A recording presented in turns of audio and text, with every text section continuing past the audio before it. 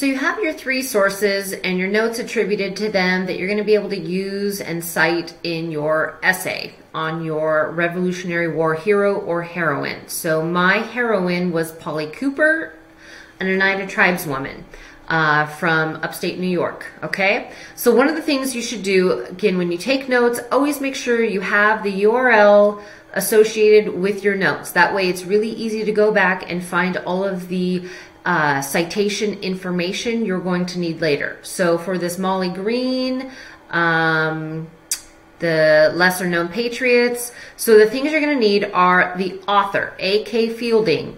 When you do a citation, you got to make sure that it's the last name first, comma, and then whatever their first name is. In this case, it was just initials. Then after that, you're going to have the title of the article, which in this case is Top 10 Lesser Known Patriots of the American Revolution. I'm going to be lazy, and if it lets me select it, there we go.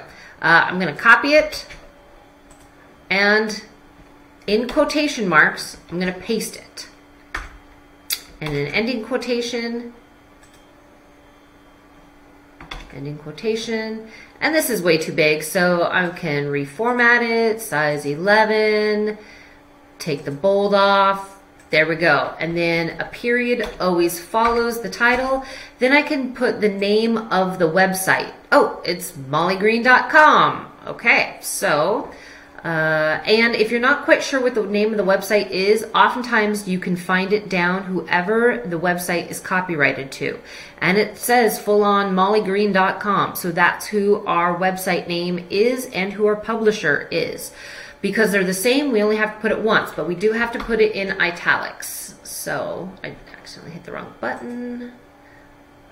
There we go. So Control I for italics, mollygreen.com. Okay, and then we end the italics, and then we need to know, was there a publication date? Did she specifically post this? Sometimes if you don't know, you can't find it on blogs like this, they might even be up in the URL, but since there's nothing there, it was at least updated in 2020, so we put 2020 because that's the most recent date of copyright update. So 2020, comma, then the URL. So we go back here, we copy our URL, we paste it, and then a period. Now, it used to be that you were required to put your access date. If the MLA 8 isn't requiring that anymore, so I'm not so worried about that.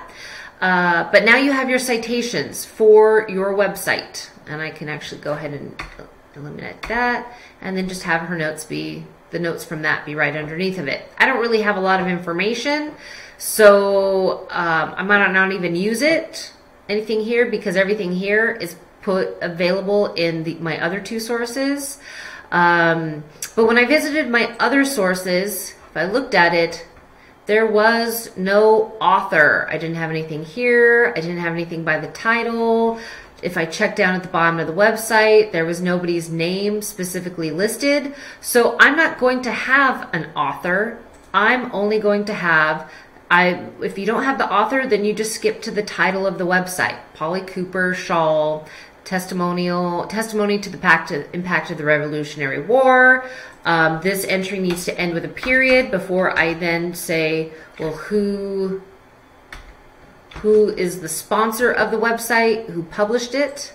So it says that it's copyrighted to the Oneida Indian Nation, so that would be the publisher sponsor, which happens to also be the name of the website. Because they're one and the same, I only have to write this once, Oneida Indian Nation. Oneida, oh, and in italics, Oneida Indian Nation. Now, there is an option as well that you'll need to double check, but I have a copy of this citation right down here, and I generated that at Purdue OWL. So if you Google MLA format, there we go, MLA format and Purdue OWL, because it's Online Writing Lab, that's what OWL stands for. If you hit that, you can find out all of the formatting information that you need on what your essay needs to look like, how your different citations, how to do in-text citations, formatting, works cited pages, all of this stuff. Purdue OWL is amazing. And there's also this little helpful thing here that if you've researched from a website, you can get an MLA citation. And that's what I had done for the Polly Cooper shawl. So if I chose this one, this other one that I had done, if I copy it, paste it in there, and cite it, it then works through all the different elements. So it recognizes what elements it knows, what's missing, so that I could go back, visit the website, and see if I can fill in any of those missing elements. And then in just a second, we'll take a look at what the finished source citation looks like. So as I was going through this, the one thing I noticed is I couldn't find a date on the website itself. I hate that there's ads on this. That's not an appealing image. But when I scrolled through this, I never found a date of publication. But if I looked up in the URL, oftentimes blogs have their date of publication in the URL. So I'm going to go ahead and change this, get rid of the day, and then I'm going to say the 4th month is April. So April and 2014, because it had said 2014 04. So I'm going to change that. I have no other information, and so when I complete the citation,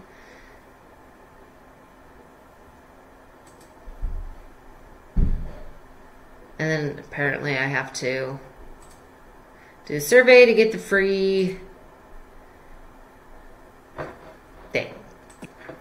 So now it gives me the new citation that I've made. I can copy that. I can go back to my website, and that was for this one.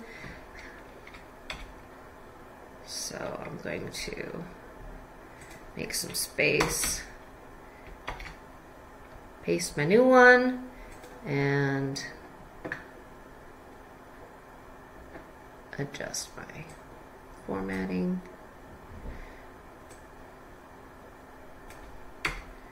Okay, so I have my citations. I know who I'm going to cite. I know what I'm going to put. Now I can go ahead and start writing. Oh, here's this citation. I'm going to replace my other one. Oh.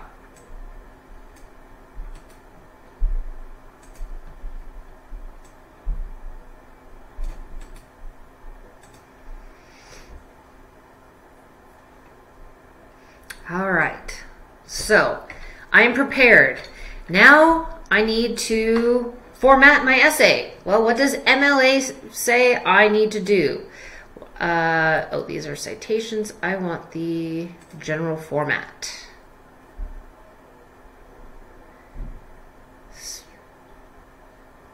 So each one of our essays, here's just the overall formatting. Most of the times our stuff is already set up to that. But in the upper left-hand corner, you need your name, your instructor's name, the course, and the date. And we need to make sure everything is in double space. So I'm going to go ahead and get that set up. So from here on out, I need it double spaced. I go to the page button that says line spacing, the up and down arrows, and I select double. So then I can type in my name, my instructor's name, the class,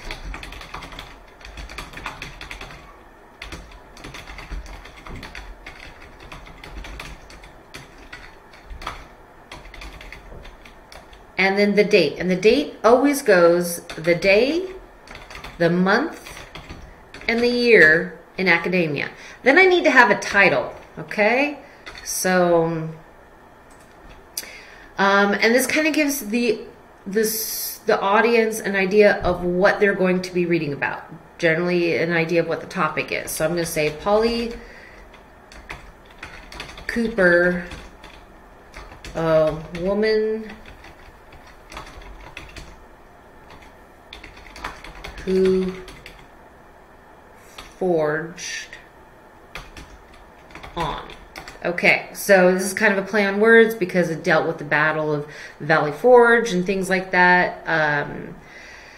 So I'm going to actually make this start. Okay, so now the introduction needs to kind of set the scene. Who are we talking about and why? What's like going on at this time? So the topic is dealing with the American Revolution. Well, when I think of the American Revolution, I think of the American versus the British. But obviously, the Native Americans were also involved as well. So I'm going to kind of set the stage for that. Okay? When we think about the American Revolution, we generally only think about the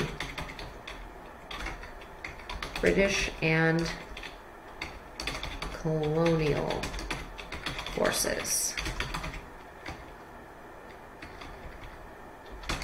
These two were not the only ones participating in the fight. American Indians played a role as well. Without the involvement of the Oneida tribe during the winter of 1777, George Washington's army might have fared far worse, and the outcome of the war may have been different. Polly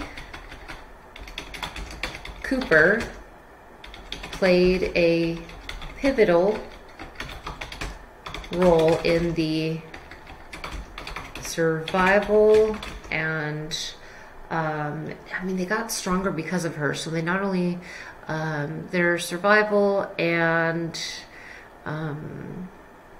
success, survival and success of Washington's army during the harsh winter at Valley Forge. Okay, so I have background information, and then the main claim that my whole essay is going to describe is that Polly Cooper was amazing. So I make this statement: Polly Cooper played a pivotal role in the survival and success of Washington's army during the harsh winter at Valley Forge. Okay, so this is my thesis. This is the main claim that I am making. And then now that I've made this claim, I have to go and defend, well, how is this true? How was she so important? Okay, so an ill-equipped continental army led by George Washington was in terrible shape during the winter of 1777 in Valley Forge. Okay, and so this is heading, so now I'm going to be describing the Valley Forge and what happened with that, okay? So I found out about this, though, about them being in bad shape with this Polly Cooper women's history blog, because this one really goes in to describe what happened. So this is kind of a generalized statement. I really haven't, this is a fact that I can find on numerous websites, so I don't have to specifically cite this. So I can say, according to, and so this is where I can then do an in-text citation of saying who am I borrowing information from. According to the article Polly Cooper, to the article Polly Cooper, only 1/3 of Washington's forces even had shoes, let alone proper proper rations. Okay, and then what happened? So then the Oneida Nation in New York heard about the trouble in, I believe, Valley Forge was in Pennsylvania. So Valley Forge, Pennsylvania. Okay, heard about the trouble in Pennsylvania and rallied to help. The chief sent 40. So what did my notes say? 40 warriors and 1 woman, Polly Cooper, sent 40 warriors and Polly and, let's see, 1 woman, and I'll name who she is, Polly Cooper, along with 600 bushels of white corn to help supply the troops. All right, so who gave me that fact? Again, it was here, but I had done my citation of the website because everything that follows comes from this one source. I don't then have to give another citation. If I were to have borrowed some stuff, so bringing hundreds of bushels of corn, so then I can talk about how it was difficult to cook. So the second website kind of describes that. Okay, the special preparations were needed to make the corn palatable. So Polly Cooper, oh, it helps if I spell it right. Polly Cooper showed the camp how to prepare the food, how to prepare the, I might want to adjust that later on. Okay, so I got this from this other website, the Polly Cooper Shawl. So I'm going to go Polly Cooper Shawl because I didn't have an author. I give a brief version of the title, Polly Cooper Shawl, and by having shawl, it helps me distinguish it from this other Polly Cooper website. And then I end the sentence with a period. The in-text citation goes in the sentence itself. So then I'm going to go on to describe how she stuck around even after the warriors left to help nurse the soldiers and keep them strong. I believe there's even a reference to her maybe even serving in the War of 1812. Here it says she served again as a cook. The oral sources, Oneida sources, stories say that she served as a cook in 1812. So I might include that in there later on. So I go to describe again her importance, and then I end with the conclusion, which is kind of where I give an overall summary, an overall idea, my overall statement impact that I want people to understand, and my reflections on this topic. So the conclusion is going to be, without Polly Cooper's aid, the war might have gone differently. The Oneida's generosity is rarely talked about, and that should be remedied. Credit needs to be given to all people who made a difference. One woman helping to save an entire army is definitely worth celebrating.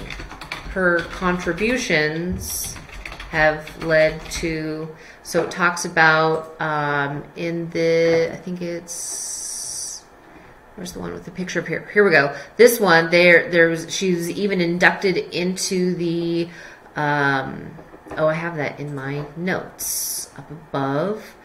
Right here from this Polly Cooper History of America, that in 2005 she was inducted into the Oneida Historical Society for her brave work. So I'm going to say that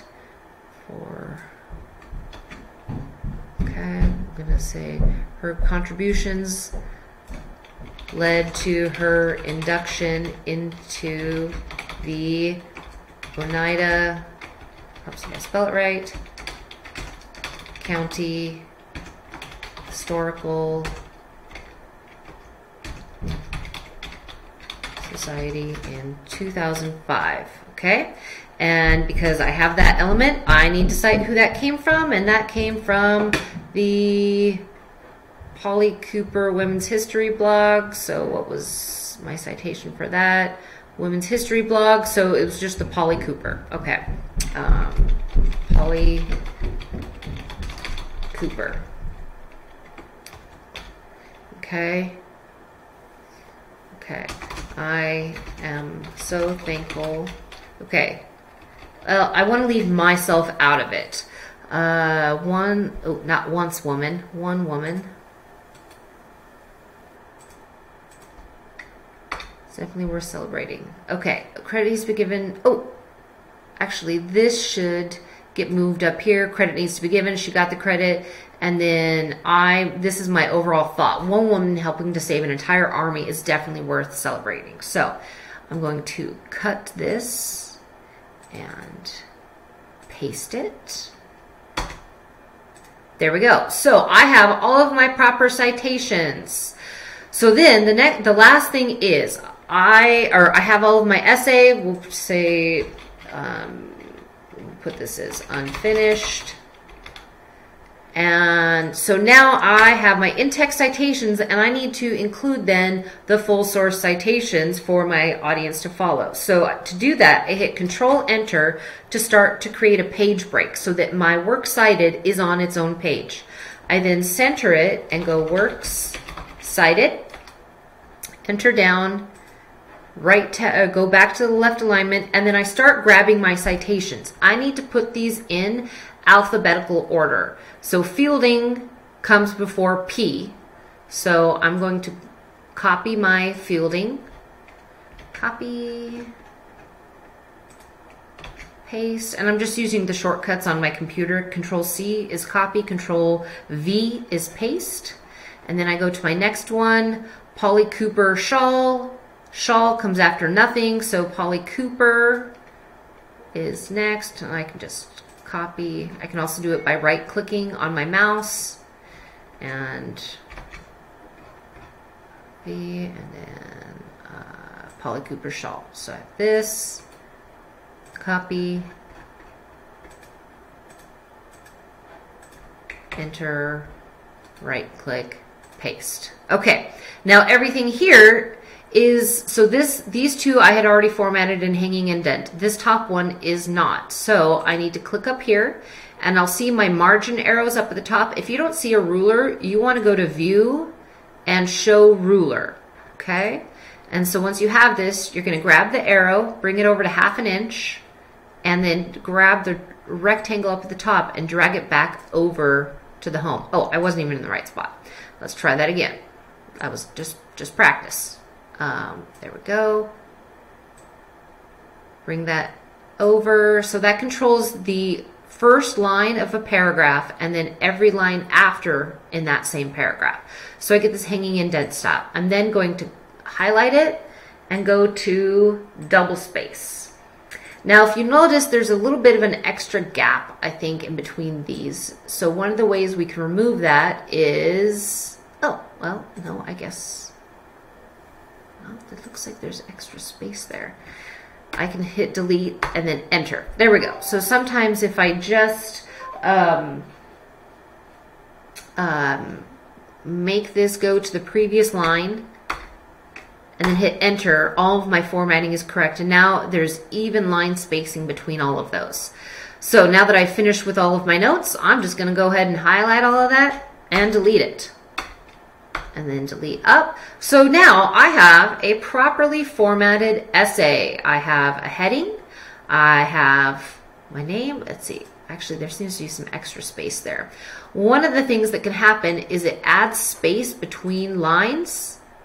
So what you do is, because that's a lot of extra space, if you highlight it and then go to your line spacing, remove space before paragraph, remove space after paragraph, and then you get this cleaner double-spaced look. There's not so much space in between. There you go. So remove. There we go. So we don't want those gaps. So if we highlight it, remove space after, looks like it didn't work for that. Let's try that again. There we go. Remove space before. Beautiful. Okay, well now I have this gap page, so I just delete so I don't have a wasted space, and now my essay is then immediately followed by my works cited, which is in a different page. All of my facts that I provided, I have in-text citations, which lets my reader then be able to go down and find out who exactly I got my information from. And I realized I didn't use fielding, so I either need to take that out or find a way to maybe cite it in that body. So I'll need to add that or take that reference out because it wasn't actually cited in here, so it doesn't need to be down here. But this gives you an understanding of how this essay should be written, how to do in-text citations, and then how to create the MLA citations afterward.